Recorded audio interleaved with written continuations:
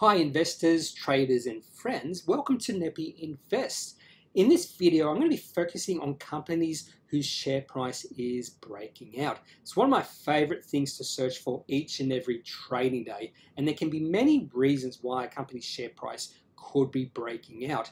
One of my favorite reasons is a profit upgrade, those really positive announcements where you can see quite significant share price appreciation in a company's share price. Other reasons range from just increasing positive sentiment around a company. And right now, in this time of year, we are starting to see half-yearly and yearly reports being released. And when those reports or the financials of the company beat expectations of the market, we can see some positive price reaction and a breaking out in the share price. And I'll give you some examples in this video of that. In this video also, I'll be showing you a very unusual example of a company's share price breaking out, and that's simply because of the ticker code behind the company. So very unusual, and you understand the reasons behind that when I get to that company. So let's start with the first company. So the first company I'll be looking at is Sky Network Television. This is a cable TV provider in New Zealand, and I've provided here a chart that goes back to 2012. So this is a weekly chart, and you can see the share price back in 2014 was as high as $3.50, and ever since that peak the share price is going backwards. And there's a very simple reason behind that, is just the sentiment in this sort of business is dying. There's no point in buying this sort of business because eventually those streaming services will overwhelm it. Netflix, Disney, those sort of streaming services are going to make this sort of company void and pointless. But there has been some thought recently that the amount of choices within the streaming services is overwhelming people. And people just saying, well, there's just too many choices to make. I'm going to go back to cable TV. I'm not sure if that's happening, but there is some thought that that maybe is beginning to happen right now. And when you look at the numbers of Sky here, market cap of 297 million, with revenue of 706, and operating cash flow of 148. Now, when I see operating cash flow of 148 million and a market cap of 297, so it's only 2 times operating cash flow, that is screaming out cheap. So even if it's a dying business, there is potential here of some value. So here is the 6-month daily chart of Sky, and we've definitely seen a bit of a shift in the sentiment over the last 3 or 4 months. And that has led to a shift in or change in the trend in the share price. And that has really played out 3 days ago when the company released an announcement to the market. And I'll get into that announcement in the next slide. But we can definitely see a rise in the share price on the release of that announcement. And that also coincided with a very large increase in volume. So the market got excited about this announcement, and that has led to the potential breakout in the share price.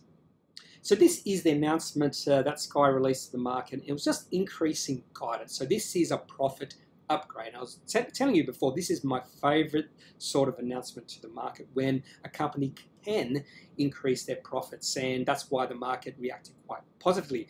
Now, some of the reasons why they're increasing profits is one-off cost savings and ongoing cost control. So those two things I don't really like, but the improvement in satellite and streaming services I definitely do like. So you can see the revenue has been revised to between 695 and 715. So you can see the previous year the revenue was 706. So it's actually could potentially revenue increase from the previous year, and that would be fairly positive. EBITDA and net profit after tax are both positive. Previous year they're both negative. So we are seeing a potential turnaround in the business, but whether this can be a long-term turnaround is probably the big question. At least it's a medium-term turnaround, and we might see a bit of a run in the share price over the, say, the next 3 to 6 months, potentially even longer. So this is a definitely potential buy based off the breakout we saw a few days ago. The next company I'll be looking at is Corp. So I almost made an acquisition of this company back in November when the share price was around 22 cents. Now, I do have a motto: don't regret any decisions you make or don't make. You can learn from those decisions you don't or do make, but don't regret them, because that could lead to some bad decision making in the future. But this is a classic case of a company having a few breakouts in the share price over a period of time. So we've got 3 here. The first one was in November. The second one was on Christmas Eve when they make an acquisition of some collection house ledgers. And then on the release of the half-yearly results on the 2nd of February, we also saw the share price breakout then. So a classic looking chart here of a company's share price breaking out. So this is sort of a chart you should look at, learn from, and then maybe use for decision making in the future. So the next company I'm looking at is News Corp, and I'll be honest with you, I haven't really spent much time looking at this company, analysing what they do, that sort of thing. And the only reason I'm looking at this company now is because the market really reacted positively to the half-yearly results that they released. I think it was on the last trading day of last week's trading. So the share price finished at $28.41, which is the all-time high for this company. So why did the market react really positively to their results? Let's have a look at it. So what they've done here, I've just taken a bit of a snippet from their report, is they've broken down the revenues and the EBITDA in segments. And you can have a look at which segments of the company are doing really well and which segments are doing poorly. And it wouldn't surprise you to know that the news media section is doing poorly. In fact, the revenue went from 811 million to 573 million. But thankfully, this is a low profit segment of the business, and other segments of the business which are much higher profit margins, for instance, digital real estate services. So they do own a portion of realestate.com. So that segment's doing really well. Subscription video services is doing well. That's Foxtel.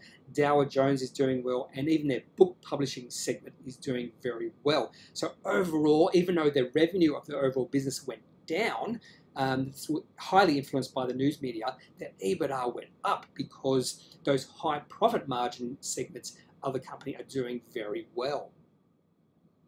So going from the large cap company to a much smaller company on the ASX, this company has a market cap of 114 million, is profitable, have revenue, and is operating cash flow, and that company is Veem. Now, I'm not exactly sure what this company do. I haven't really researched them at all. The one thing that did pique my interest is when I looked at that chart, and this is the chart going back 6 months from August. The share price was around 50 cents, and at close of trading on Friday, the 5th of February, it finished at 88 cents. You can see on the last trading day, the share price went from 75 cents to 88 cents. What caused that increase in share price? And of course, it's going to be some positive announcement.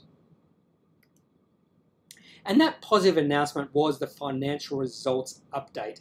And you can see some stellar numbers here, particularly that last column, that percentage change from the previous corresponding period. When you have profit before tax increasing 483%, and albeit it was on a low base, you're going to see some positive price reaction to the stock price. So the market's going to react quite positively to that sort of information. So all these numbers are quite good, even the revenue up 36%. That's the sort of numbers you really want to see when you're a shareholder of a company, and that's what got the market interested in this company, and that's why there is a potential breakout in the share price of Veem. So the next company I'll be looking at briefly is Pointerra. Now, so for full disclosure purposes, I do own this company. Now, there's no reason why the share price rose 16.67% on Friday, the 5th of February. The only reason I can think of is just the sentiment starting to become more and more positive with this company. You can see the amount of volume too increasing quite substantially. So this is a sort of a sentiment breakout. I don't like this sort of breakout as much as a positive announcement breakout, which we have seen in my previous companies I've looked at in this video.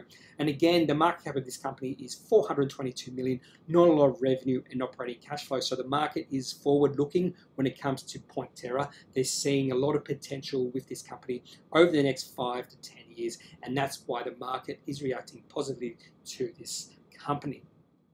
So the final company I'll be looking at today is GME Resources, and this is the most absurd reason why a company's share price is breaking out, and it's simply because of their ticker code. So GME Resources has a ticker code of GME, and that ticker code is identical to the GameStop ticker code in America, which is GME also.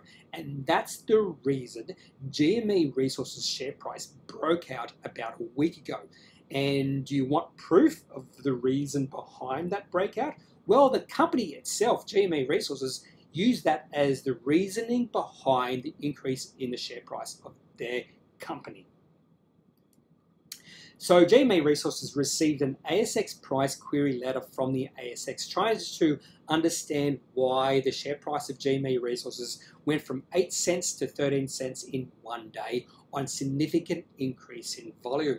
And the reasoning behind the increase in share price that the company gave was this. The company notes recent media reports concerning trading activity in a US listed company called GameStop, which also has exchange ticker code GME, but notes this company is not related in any way to GME Resources Limited.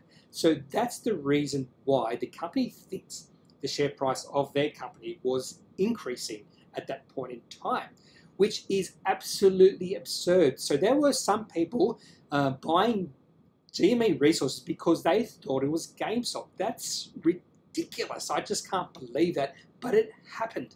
Anyway, it happened and we all can learn it. So hopefully you weren't one of those people who bought GME Resources because you thought it was GameStop. So that's all I've got for this video of some companies whose share price is breaking out. Hope you've enjoyed it. Now I'm doing these videos to sort of share ideas. So I'm not giving you advice because I'm not a financial advisor. If you do need some advice, make sure you seek out someone who is professional and qualified and can speak to your own financial circumstances. That's all for this video. Have a good day. See you later.